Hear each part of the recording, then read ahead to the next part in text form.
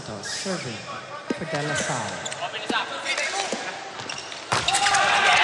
Oh, Tongkin blocked once again that tandem of Antonio and Cerveza.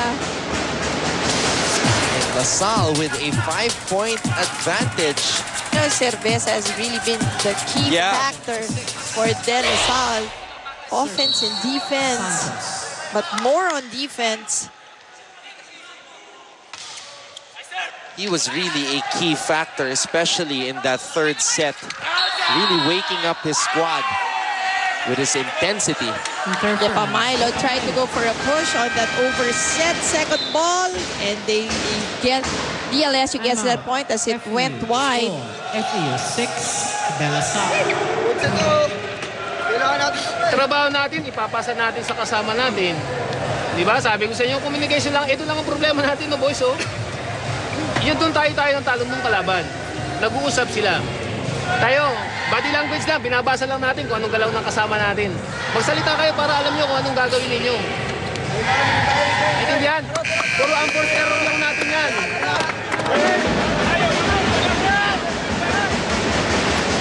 Well, Coach George knows that this situation is critical for them. This is a must-win set for them before even looking at the finals. I think you have to get over this DLSU squad, and they are down by a set here in this game, and down 6 points in this fourth set. They need to communicate more. Great take by Casanova. And La Salle increasing their lead. And what a smart attack coming from De La Vega. Blockers already there. This has been the situation for De La Vega and has come out of it several times in this game. Palaging ganyan. Pag nakita niya na yung dalawang blockers, he would go for a check ball.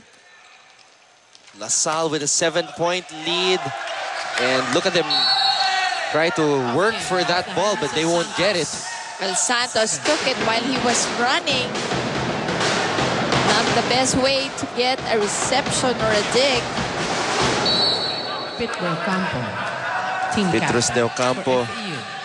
He can't believe that La Salle is up by 6 right now. That would be, I think, the 8th error on the serve by FEU, or even more. Very unlikely for De Ocampo to commit the service error. He is the reigning best server in the UAAP. Had 36 service aces last year. Combination play for FEU, but La Salle still managed to save it. Tongkin! Again, single block.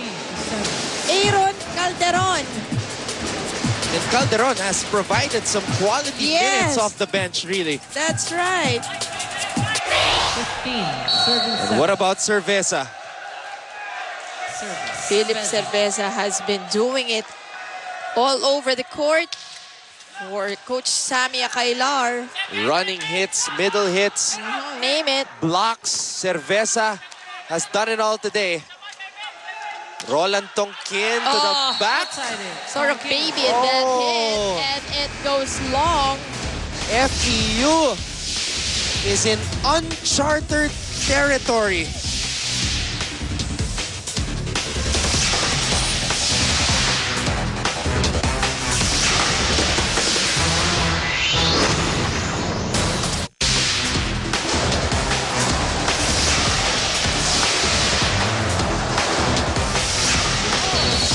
Familiar faces. You have JP Torres and Coach OJ Mamon. JP Torres, of course, played for UST. And was last year's MVP and best attacker. And once again, Antonio and Calderon on the block. Just frustrating the spikers of FEU at this point. FEU is just in disbelief right now as La Salle is up by 10 here. And they can close it out if they win this fourth That's set. right. It is a must-win set for FEU if they want to take this game and go on to the finals. So if they lose this one, there would be another game which is a do or die for both teams now.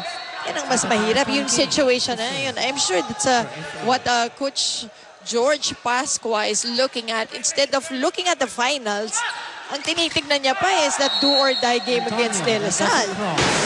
So LaSalle giving them some trouble here. You can never go into the Final Four of the UAAP overconfident. And LaSalle, which has overachieved this season, continues to overachieve here in the Final Four. Labrador at the middle, but still playable. Casanova keeping that one alive. Yeah, that's right. But this time, just too much. Casanova all over the court, but this time that push just too perfect. 2 straight points from FEU. They want to catch up. This is the right time for them to do so. And that goes long for Antonio. So FEU tried to make a run. Excuse me, 4 straight points from FEU. Malayo na niya, no, isahan-isahan na lang. Si Aaron, kukulim yung gitna, magbibikan. Di ba dito ka? Ikaw ang magpo-porsyento kasi maliit itong blocker na ito. Okay, so pag bini Aaron, ikaw pumunta dos. Ulitin ko ha, si Aaron para makuha yung gitna, tumalong ka sa gitna, binigay sa'yo yung bola, paluin mo. Ikaw ang porsyento dito at saka si Puto.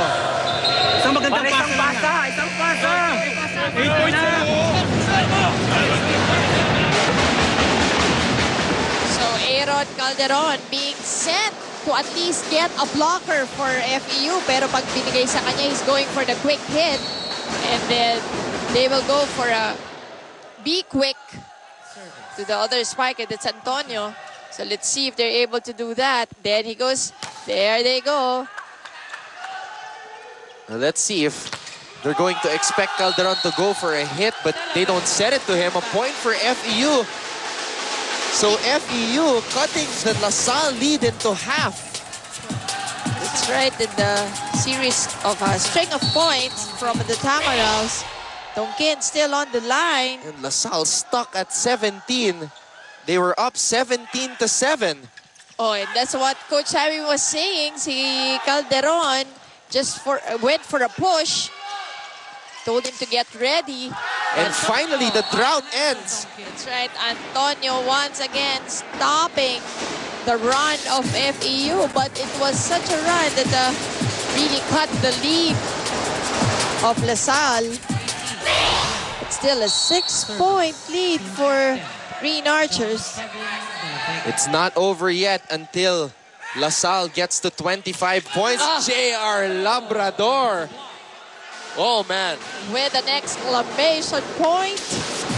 Look at this middle hit. Ang taas kasi nung tres niya yung differential hit ni Labrador. That's why it's really hard to block it. Kaya tamo isang blockers na lang ina-assign, parang let it be. Kumbaga, just take the point. Yung iba na lang yung binabantayan with Labrador at the middle. Oh! Antonio. And smart move on the part of Antonio, but just a long one. He wanted a check, but won't get it. Let's watch it one more time. And look at him go for that area. He knew he wanted to go to that back row. And it was nearly touched, actually, by Depa Milo. That's right. Great way to hold back there for Depa Milo. Oh, and Christensen sending that across. Only with one blocker gets the point. Red Christensen, right timing. Christopher Antonio serving. Maiko Antonio now, the captain for LaSalle. 19-14. LaSalle was leading by as many as 10 here in this set. J.R. Labrador. Santos to the back row. Antonio dug up there. Oh! Now giving a free ball to DLSU because of that miscommunication. But Calderon once again just giving up a ding. Oh, another free ball now given to the Green Archers. Let's see who Santos goes to. He goes to the open hit. Oh, and Christensen with that angle. Gets the point using the blockers. A balanced scoring attack for De La Salle University. Red Christensen coming alive here in this all-important fourth set. You know, also credit Brandon Santos for the setting job. Santos only in his second season. Getting a lot of experience here going up against FEU. JR Labrador still fighting. Calderon quite mistiming that block.